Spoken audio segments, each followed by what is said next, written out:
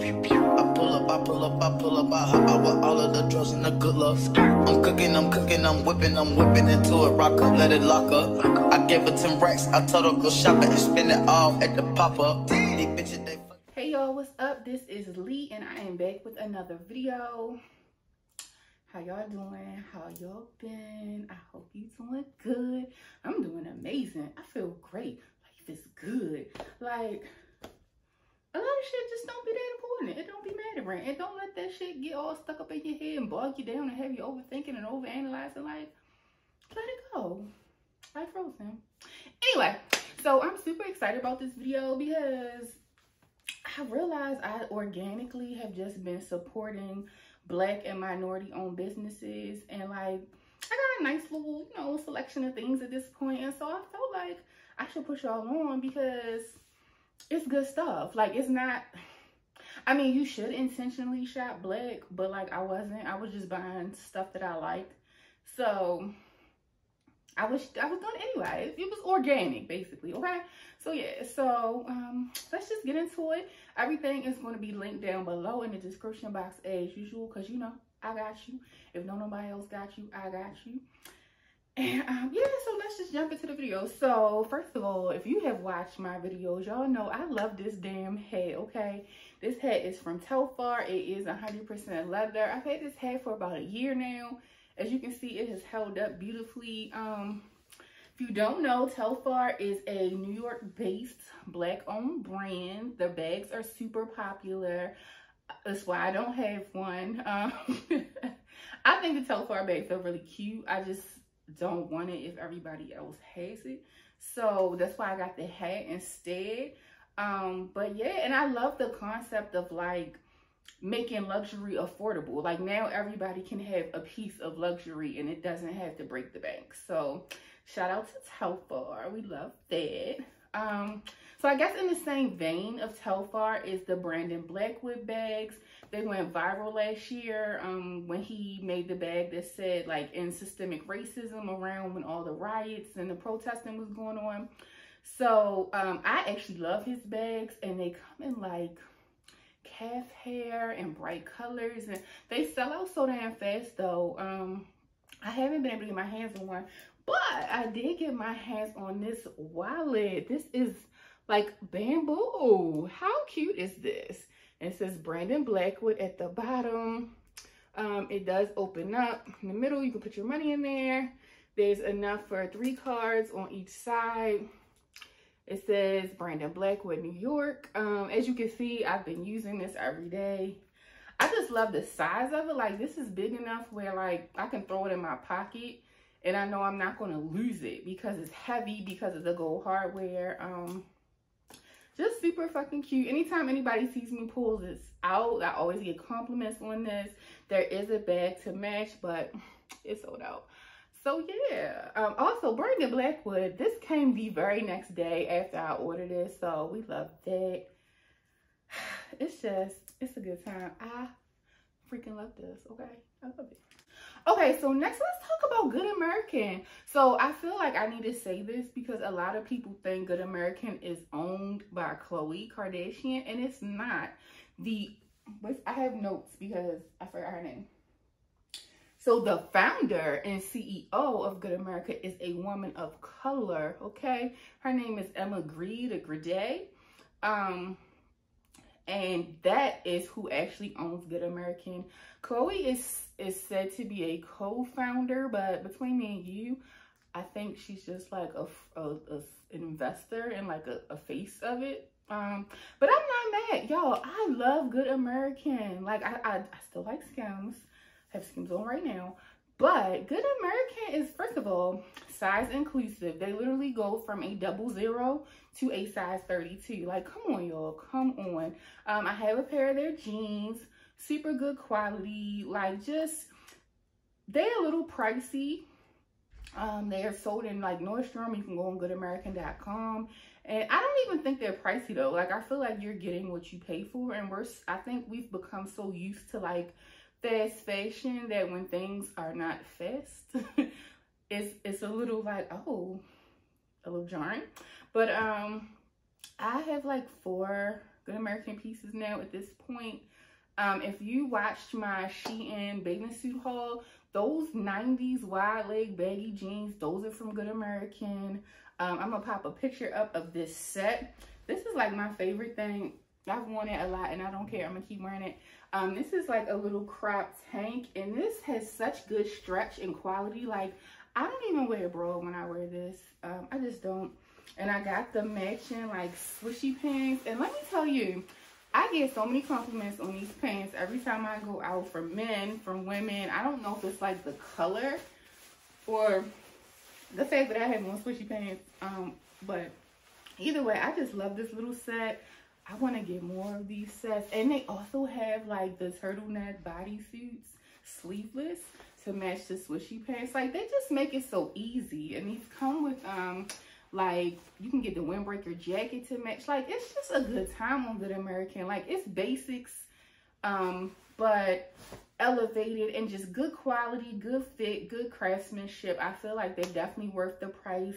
Good American is going to continue to keep getting my money, because nobody, like, where else was I going to find a pair of 90s oversized jeans like that, that were in my size, that were long enough? Like, never in my life did I expect that I could have that, you know? Like, I get to have that. Like, yeah, so shout out to Good American. We love that. Next, I have these super cool sandals, okay?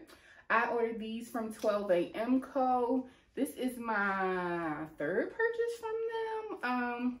So they are online shoe boutique based out of LA. They are Black owned by Ariel Womack. And let me just say, like, I'm gonna be honest, these shoes are like, you know, the same shoes you can find on all those other websites. Actually, they're not though. Like, let me say this. She has brands that you've heard of before, but I don't know if it's just like she's a great, like, what's the word? Not a shopper. What's the person that picks like the stuff for the brand?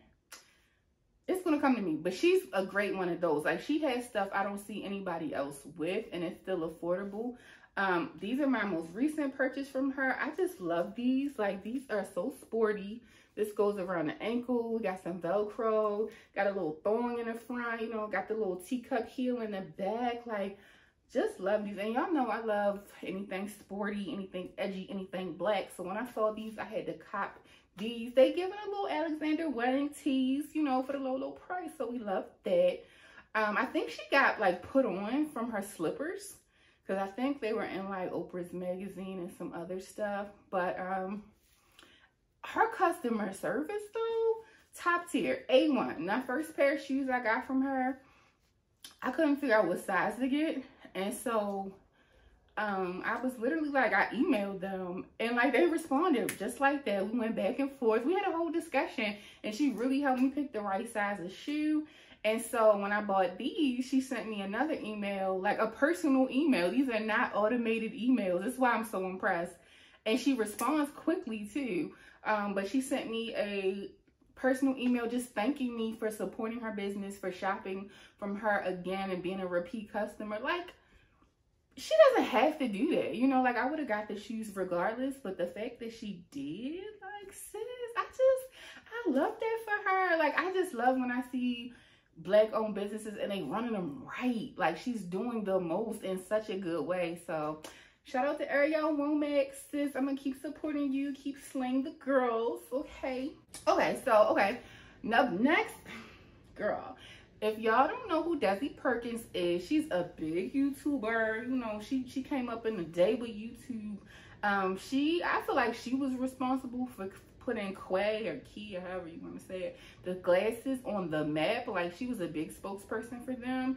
And since then parlayed herself into her own sunglasses brand, Desi. If you didn't know, she is Hispanic, so she, you know, she's a woman of color. This is her own business. And let me say, sis, the packaging, like, I wish I would have kept the box. The box was so cute. Then you open it up, then there's a box inside of that box. Then there's this box that the glasses come in, magnetic, with like, I don't know, pebbled velvet on the inside. Like, do you see the details? Come with the dust bag, okay? And look at these. Look at, baby. Look at these. Matte. Got the gold accents on the side. Like, who you know? Who you know? And like, let me just say, like, I have like a fair amount of designer sunglasses at this point. These give designer, like the quality, the touches, the finishes, the packaging, the weight of them. Like, these just give designer for, once again, a very affordable price. And I just love how these companies are like including everybody of all pocket size, you know? Like, you got a little bit of pockets, you got a lot of bit of pockets, we got something for you. Like, that's kind of what inclusivity is all about. Like, we got something for everybody. So shout out to Desi. I'll definitely be buying some more shades from her again. Oh, baby. Okay, so I discovered this new brand. I don't know if they're new to me, called Indigo Earth on Instagram. And like, she's like an accessories company, Black owned, based out of LA. And a lot of her pieces involve like bamboo earrings, bamboo jewelry. She has bamboo press-on nails, okay? Like bamboo hair clips, bamboo sunglasses.